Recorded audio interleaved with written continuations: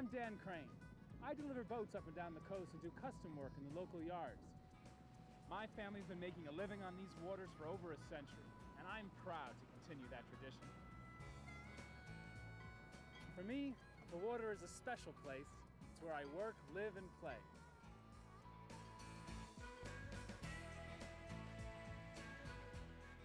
Across the United States, recreational boating, tourism, commercial fishing, and other coastal industries provide over 28 million jobs.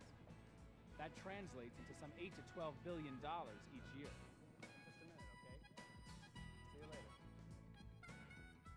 Keeping the water clean.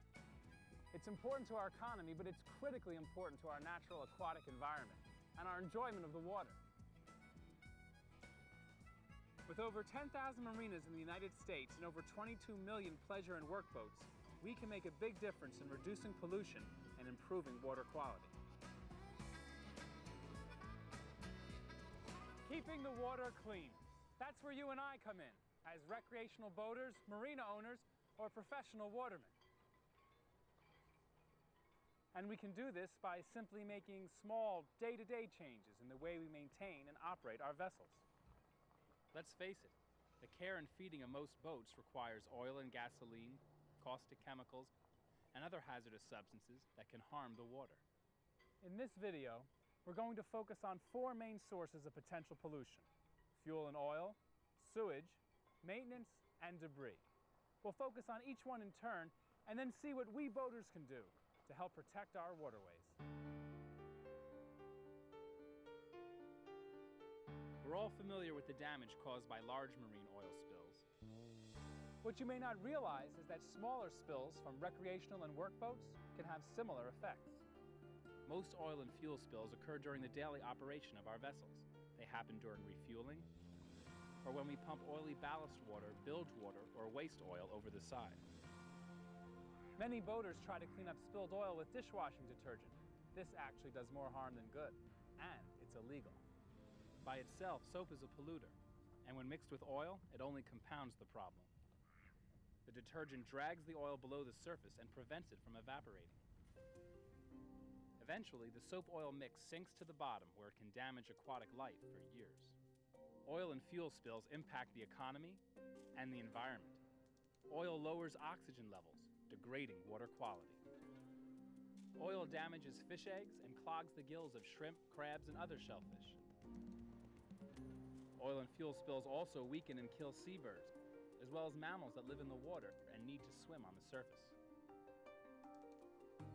Coral is particularly vulnerable to oil and fuel spills because it's a living marine organism that can't swim away. Coral reefs are home to hundreds of aquatic species. Many are territorial, and when a spill occurs, they will not leave their polluted reef.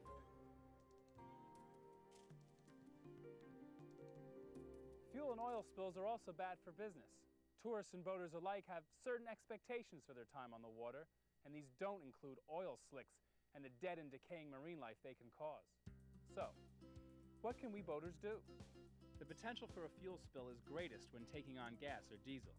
Marinas can help by putting automatic nozzle shutoffs on their pumps. Attaching an inexpensive fuel recovery device to your tank's air vent can also help prevent spills.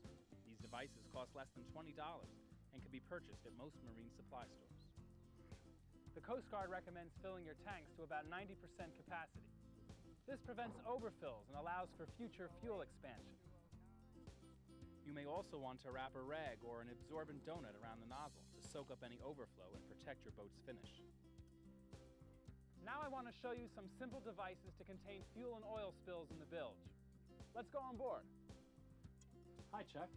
I see you're installing those absorbent pads and booms. They do a great job of soaking up oil and fuel that may spill into the bilge.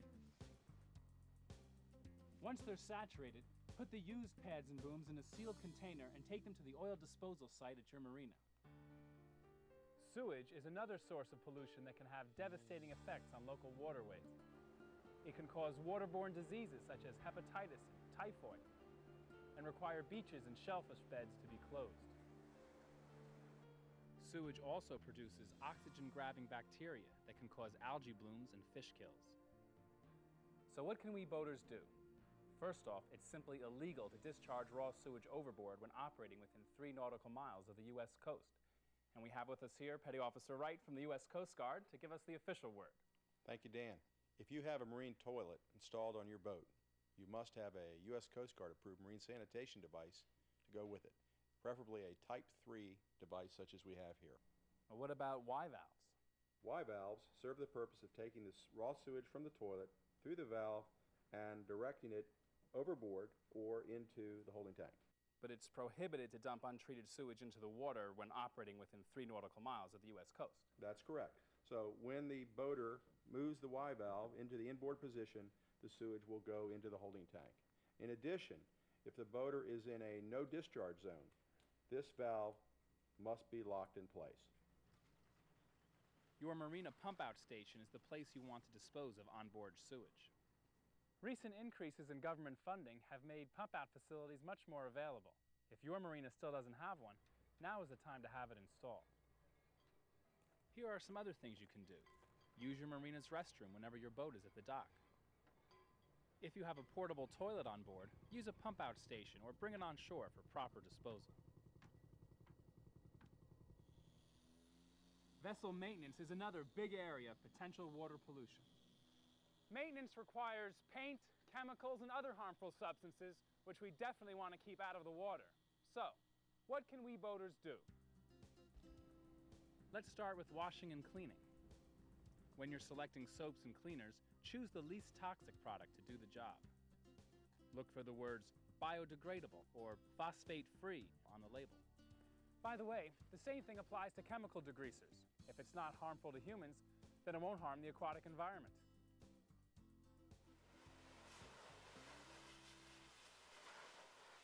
The particles that come off of boat bottoms can be especially harmful to the water.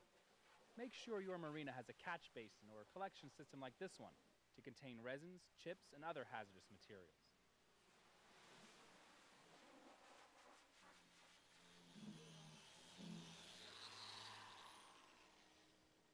Notice how he's using a vacuum collection system with the sander and tarps to catch any loose particles. This is the right way to do it. Keeping unwanted hitchhikers like these off a boat bottom can seem like a never-ending task. We're all in search of the holy grail of anti-fouling paints that can keep a bottom clean and slick.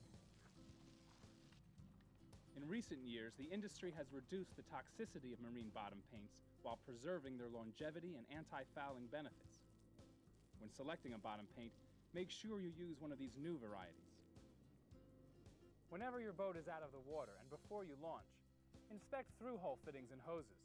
Besides ruining your sailing season, a sunken boat fully loaded with gas and oil can create a substantial environmental hazard. On occasion, repairs are needed when underway. For example, you may need to free up a frozen winch, anchor windlass, or some other gear. Be sure to wipe up any excess lubricant with a rag.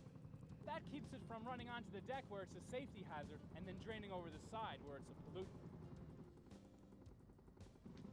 Store soiled rags in a sealed container and take them on shore for cleaning or disposal.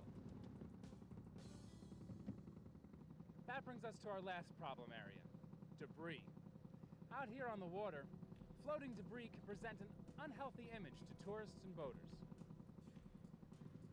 Debris is also a serious threat to the aquatic environment and vessel safety. Plastic is especially troublesome. The very qualities which make it handy on land, its lightweight, durability, and water resistance, make plastic a serious hazard to our aquatic environment. Plastic trash can entangle and snare all types of aquatic species. It can also foul props and clog intakes. So, what can we boaters do? First and foremost, don't throw debris overboard. Stow it away. And that includes cigarette butts. The filters are non-biodegradable, and their toxic chemicals can harm aquatic life that mistake them for food. Whenever you're afloat, practice +1 boating. That's bringing back the trash you took out, plus one piece someone else left out on the water.